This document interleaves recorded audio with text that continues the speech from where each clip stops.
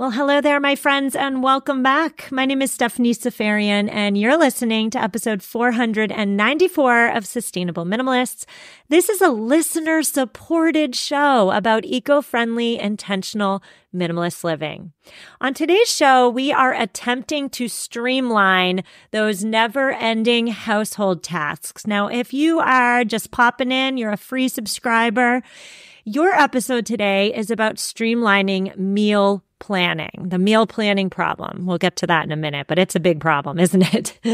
If you are a paid supporter of this show, your episode is, yes, about streamlining meal planning, but it's also about streamlining and simplifying your laundry routine as well. So to my free listeners, I can no longer rely on ad revenue alone to support this show. And so I so hope that if you love this show, you've been listening for years, I hope that now, right this second, is the time you consider supporting it with $5 a month so that the show may continue to exist. $5 a month is less than a latte at Starbucks, y'all. Okay, so let's put that there.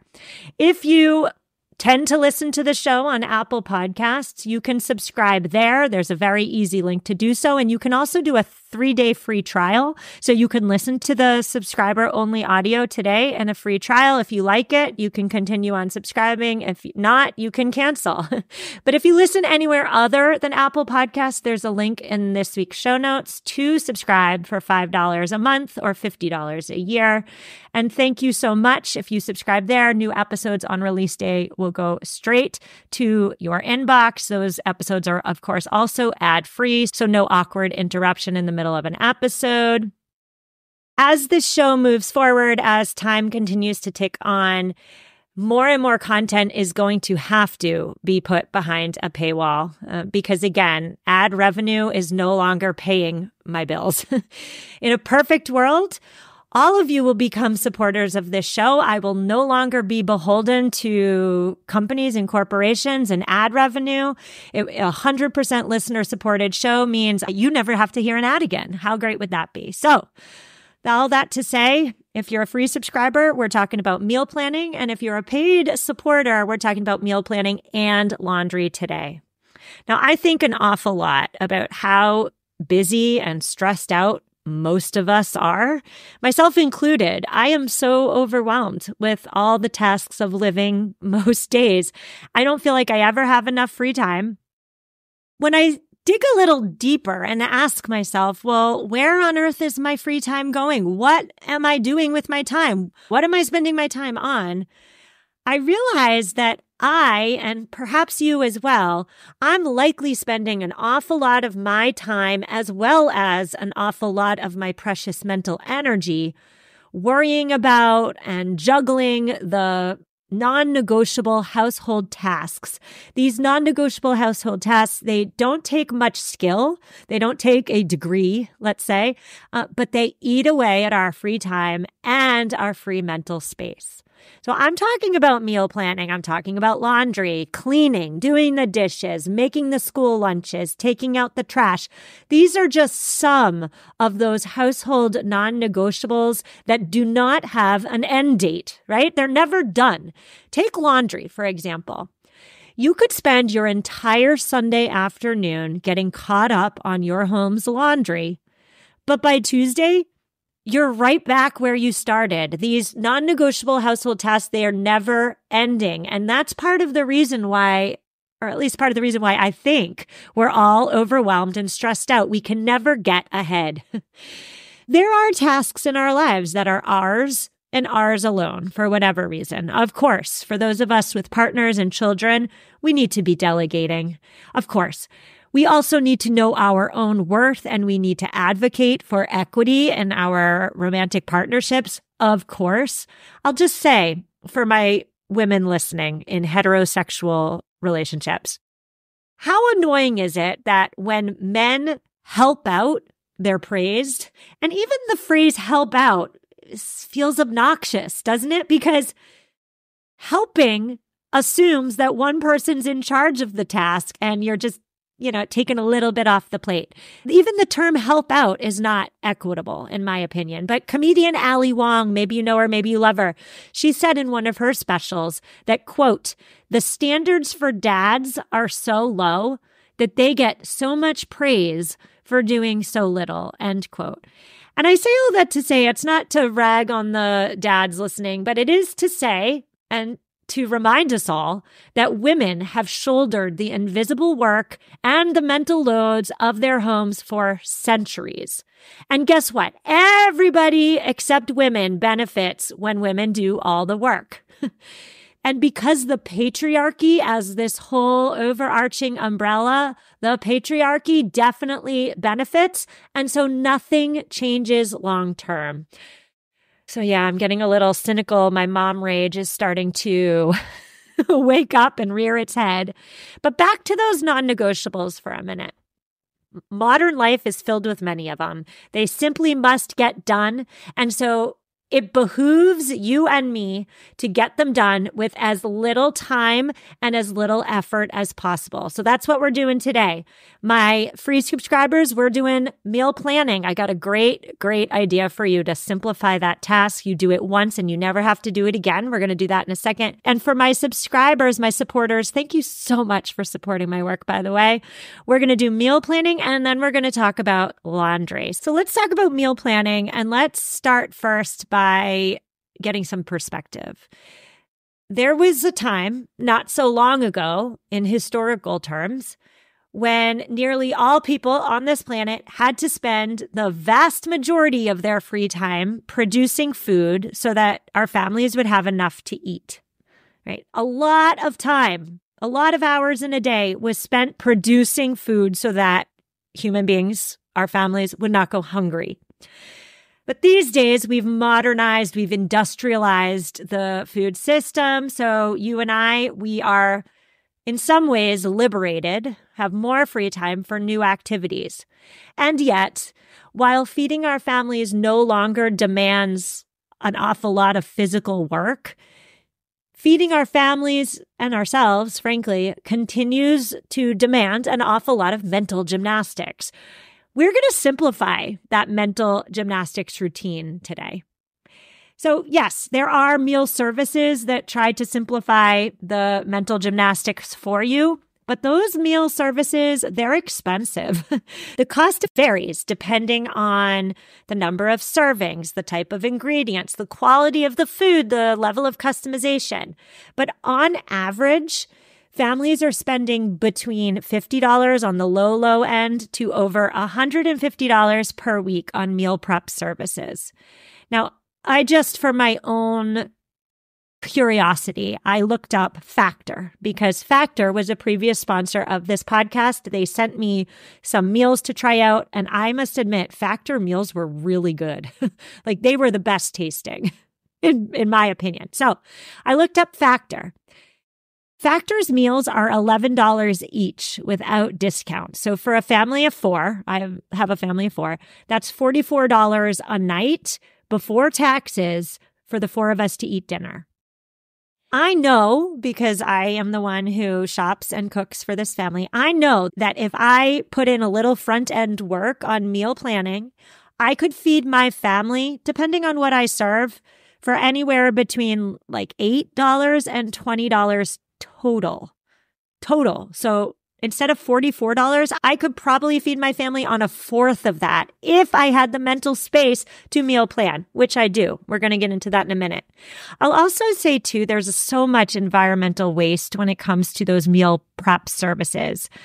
So for me, the financial cost plus the environmental impact with all that single-use plastic means that my values just are not aligned with using a meal prep service each week. Here or there in a pinch, sure, but it just can't and it just won't be my go-to strategy for me personally. If meal prep services are working for you in your home and you're not stressed about meals and you're not going to the poorhouse because you can afford it, then keep doing what's working, absolutely. But meal prep services do not work for my household. So I'm going to the grocery store every week. And by the way, I'm also aware that there are services like Instacart that do the grocery shopping for me. But again, for me personally, I like picking out my own produce. Buying what's on sale when I'm at the store doesn't work either, because when I'm buying what's on sale according to my whims, that's nothing more than impulse shopping at the end of the day, right? Like, would you go to the mall? Would my minimalist listening go to the mall without a plan, without a list, and just buy on whims? No, that's impulse shopping. So why would we do that when we go to the supermarket? We need a list. We need a plan. So here's the plan. 11 minutes into this show. This is what I started doing about 6 months ago, and it has changed my life. So are you ready? Okay. I want you to streamline meal planning in your home so you don't need a meal prep service, so you don't need Instacart. And I want you to create a 28-day meal rotation. And then I want you to work through it each month. Now, that sounds scary. It is not scary. I'm going to tell you how to do it in a second, but I also want to say, I created a 28-day, or what I consider a 1-month meal rotation for my family. I did it all in under an hour, and it took me an hour because I was also cooking dinner as I was doing it. So this is not hard. You can do this. And if you do the upfront work, you will save yourself hours and hours and hours each week going forward. It's a one and done thing. So I want you to start by getting 4 pieces of lined paper. 4 pieces of lined paper and a pencil. I suggest a pencil because you might need to erase. On each paper, I want you to label at the top 1, 2, 3, and 4, because you have 4 pieces of paper. Lay them all out in front of you. I also want you to take these papers and fold them in half the long way. So you're going to have 2 columns, one on the left and one on the right. Again, each paper is a different week. So in the left-hand column, way on the side in the margin, I want you to write numbers 1 through 7 and space them out evenly. So 1, skip 3 lines, 2, skip 3 lines, 3, all the way down through 7. Those 7s are your 7 dinner meals for that week. Okay. So I'll say too, I'm coming out with a blog post tomorrow on this strategy, and I have pictures of my 28-day meal plan. So if this is confusing to you, just stay tuned for tomorrow and I'll have visuals. But okay, so you've got that. Now I want you to go get out your favorite recipes, your favorite cookbooks, and lay them out in front of you as well. On each paper, you are going to fill in those numbers 1 through 7 that are running down the margin of your papers with different meals. Now, as you're looking through your recipes and your cookbooks for your favorite recipes and you're placing them in the weeks, do so with a little bit of intention. Like for me, I'm not going to have a week full of pasta dishes, right? I'm not going to have a whole Mexican week, but we do tend to eat Mexican food a lot. So tacos, enchiladas, burritos, sheet pan tacos. Like we eat a lot of Mexican flavors. So put 1 Mexican themed dinner on each paper. Put 1 pasta dish on each paper. If you eat fish, maybe you have the fish that's on sale at the supermarket once on 1 paper. So how do I do this in my home? In my home, we have items that we eat every single week without fail. I make homemade pizza once a week. So every week, I'm going to have on each paper, on all 4 papers, I'm going to have pizza listed. Okay, I'm going to just write down pizza next to the number. Don't worry about the other column yet. We'll get to that in a minute. So let's just take week 1. Okay, next to number 1 is pizza. Next to number 2 is sheet pan tacos. Next to number 3 is lentil soup with cheese, like raw cheese and crackers, okay? Number 4 is going to be leftovers because we always have enough food for leftovers night. Okay, so you're going to fill in your paper with 7 things. If you always have a leftover night, you only have 6 things. If you have something like pizza that you eat every week, you only have to come up with 5 meals. That's it, 5. Okay. So go through your recipes, go through your cookbooks, and find those tried and true recipes that most people like, that are easy-ish to make and are satisfying, right? Like so these are weeknight meal plans. I caution you against writing down really time or labor-intensive recipes. My family absolutely loves a good eggplant parmesan. However, in no reality am I going to be frying eggplant in my kitchen on a Tuesday night after gymnastics to cook this amazing eggplant parm for my family. It's not going to happen. So eggplant parm is one of those like special meals. It's not going to go on a weeknight meal plan. Now, after you have all 4 papers filled out with your meals for those 4 weeks, we're going to tackle that second column. Now, before we tackle that second column, which is going to be your shopping list, spoiler alert, I want to just say that writing out 4 weeks worth of meals, that alone is going to help you immensely with your mental load with regard to choosing what to eat throughout the week, right? Like, how many of us just stress out about what are we eating for dinner tonight, right? Like, you never have to worry about that again because you have 4 different weekly meal plans. You never have to worry about it again. How exciting is that? Okay, but now we're going to take it a step further because for me, figuring out what to eat is a stress, but also making sure that I have all the ingredients on hand to execute the meal plan is another source of stress. So we're going to eliminate 2 sources of stress with these papers. I also want to say too, if you are in the habit of, okay, you know what you're going to cook, but you don't have an essential ingredient, so you just run to the store, we're going to stop that right now because it's a waste of your time. How long does it take you to run to the store? It probably takes you at least 30 minutes. If you do a little bit of planning on the upfront and you know you have all the ingredients because you made your shopping list at the forefront and you only went to the store once that week, you're saving yourself so much precious time. So let's go to that second column. We're in the right-hand column of each of your papers. You're going to write down the ingredients that you need. Not all of the ingredients, so I'll talk about that in a minute, but you're going to write down the ingredients that you don't necessarily always have on hand. So let's talk about my sheet pan tacos, for example. You might not know what a sheet pan taco is. No big deal. If you want the recipe, I'll give it to you. Great vegetarian meal. Anyways, there are ingredients that I need to cook sheet pan tacos that I do not always have on hand. Ingredients like soft shell tortillas. I do not always have those in my fridge.